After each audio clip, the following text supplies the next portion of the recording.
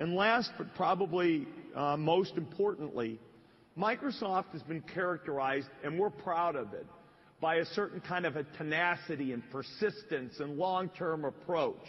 We hope we get everything right up front. We hope we're first into every market.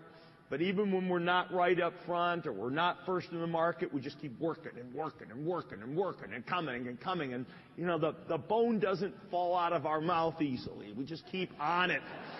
You know, whether it's the length of time that it took us to get Windows to critical mass, or, you know, if I go back and think about when we first got into the networking business, there were a lot of years when, quote, people would say, you're not ready for the enterprise.